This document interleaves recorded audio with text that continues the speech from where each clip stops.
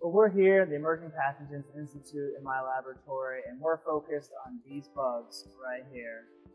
These are kissing bugs that have been given to me from community members right here in North Florida and other regions of the state of Florida, because we're concerned about Chagas disease.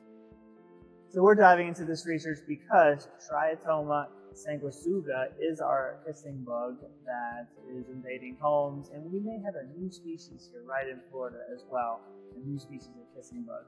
These kissing bugs harbor the parasite Trypanosoma cruzi, which is known to cause Chagas disease. And we're finding our bugs are at least 30% positive for this parasite, and we're concerned that it could be being transmitted to our dogs, cats, even human beings. So we're diving into this research so that we can learn more about this neglected tropical disease.